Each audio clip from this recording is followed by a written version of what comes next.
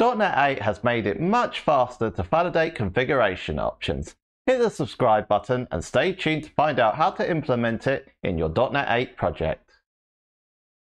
We've got our ASP.NET Core Web API set up, and within that we've got an appsettings.json file where we've got an age restriction group. Within that we've got some properties like the minimum age and the maximum age. This corresponds to the properties within this age restrictions options class.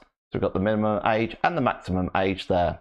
We've also got some data annotations, like we require the value for it, and we also require a range between 18 and 65, and this applies to the minimum age and the maximum age. We're binding it in the program.cs file, so we're adding it as the options in the age restriction options, and then binding it to the configuration of age restriction, which is in our app settings.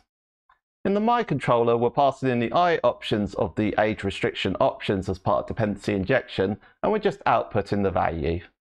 We know that our Web API is binding the configuration options fine, because when we run our Web API endpoint, we're getting the exact same values from the appsettings.json file outputted as part of the response. With the minimum age, we can see that it requires a range between 18 and 65. Let's change the age restriction for the minimum age and take it down to 13, and let's see if our endpoint's going to still run. Now at this point we would expect some sort of validation issue, but you can see our API endpoint has run exactly fine. We're getting the values from the appsettings.json. That means that these data annotations aren't working properly. To get them to work, we need to add an extra line to this configuration. We need to call the validate data annotations. When we run our API endpoint, we can see we're getting this issue that says the field minimum age must be between 18 and 65. So this works on runtime, but how do we get it to work on startup? We simply just have to call an extra method, validate on start. Now when we start the application, before it starts running, we get the error, the field minimum age must be between 18 and 65. This is the way to validate configuration options in versions prior to .NET 8. You can continue to use it in .NET 8 and it will work absolutely fine. However, it does use reflection, which does tend to take a performance hit. With .NET 8 you can use code generation to do exactly the same thing, which I'll show you how to implement. First we need to create an options validator class, which we're going to call age restriction options validator. We need to mark the class as partial, and the reason being is that we're going to be generating code with the same class name. We also need to implement the iValidate options interface, and within that it requires a generic type, which we'll pass in as age restriction options. Age restriction options are the same properties that we're getting from the appsettings.json file. We're getting an error here, and in order to resolve that we just need to add the options validator attribute to the class. This has generated another age restriction options validator partial class, and within that we've got this validate method. The validate method goes ahead and uses the age restriction options to validate all the values from it and output the result.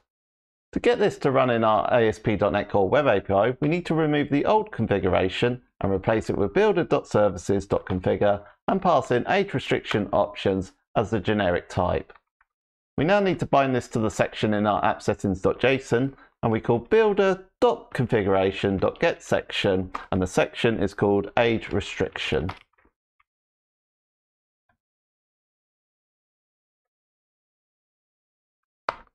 In addition, we need to add the options validator as a singleton. We call builder.services.addSingleton, and we call iValidate options with age restriction options as the generic type. That is the service, and for the implementation we name the class as age restriction options validator.